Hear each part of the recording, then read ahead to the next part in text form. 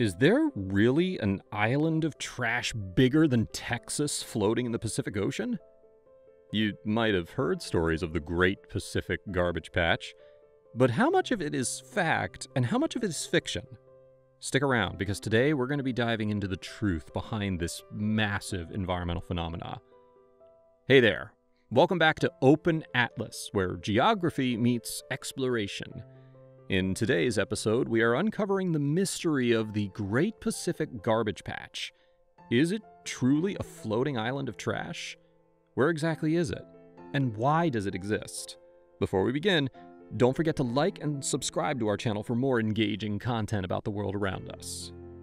Location. The Great Pacific Garbage Patch, or GPGP, is located in the Pacific Ocean, roughly between Hawaii and California.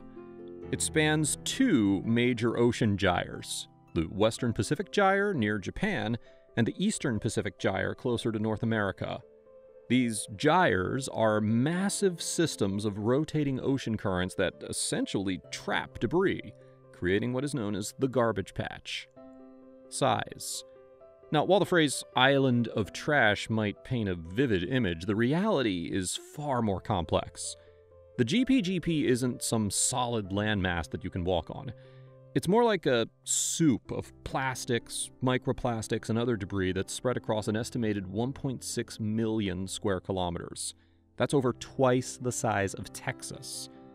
But instead of being just one giant floating landfill, it's a dispersed area of small particles, making it harder to see and even harder to clean up.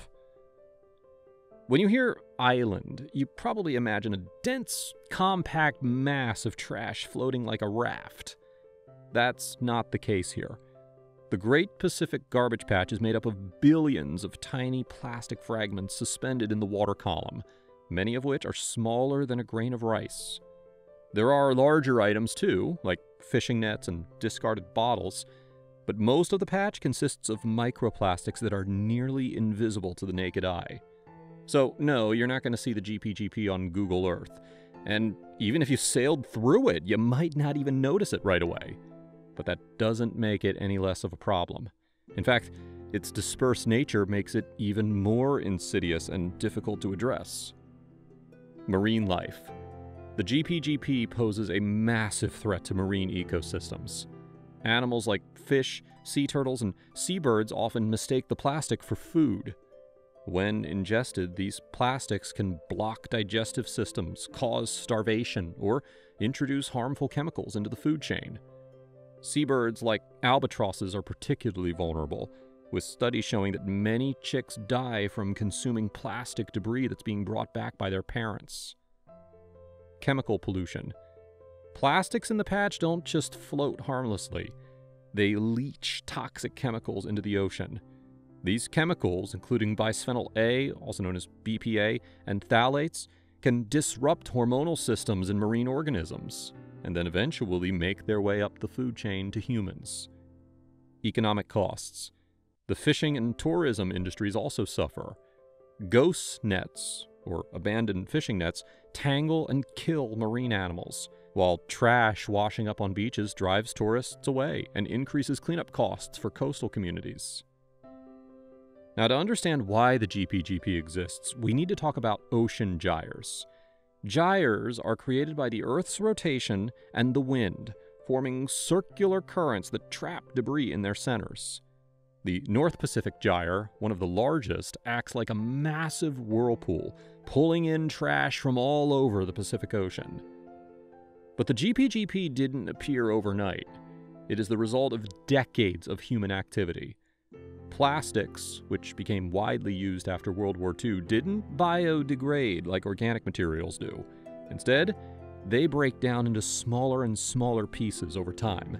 Every single plastic bottle, straw, or bag that makes its way into the ocean can eventually find itself in one of these gyres, contributing to the growing patch.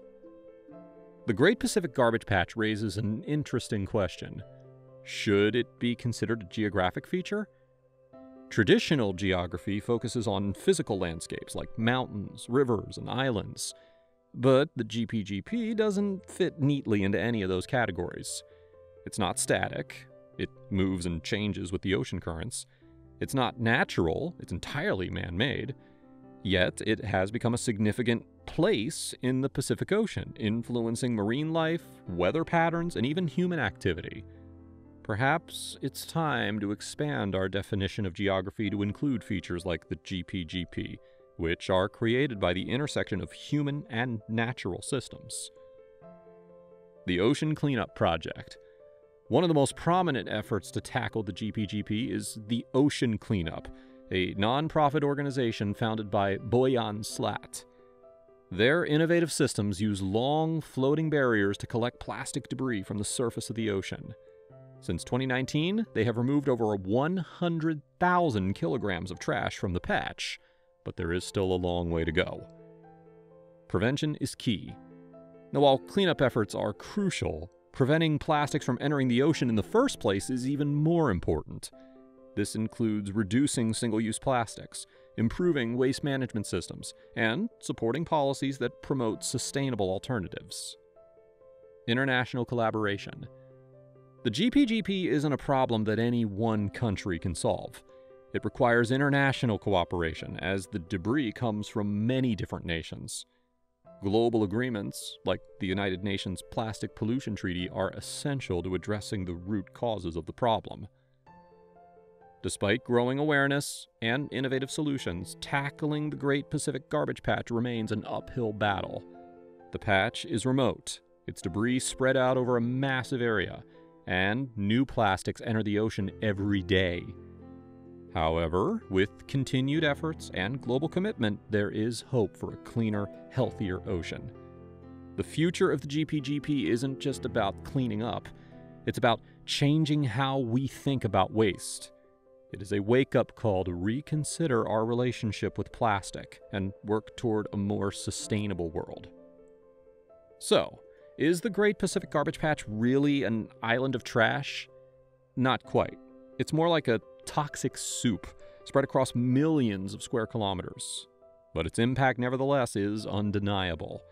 It challenges our understanding of geography, ecosystems, and even our responsibility to the planet. If you enjoyed this deep dive into one of the world's most pressing environmental issues, don't forget to like, subscribe, and hit that bell icon so that you can stay updated with more geographic explorations. Have a topic that you'd like us to cover next? Drop a comment below. We would love to hear from you.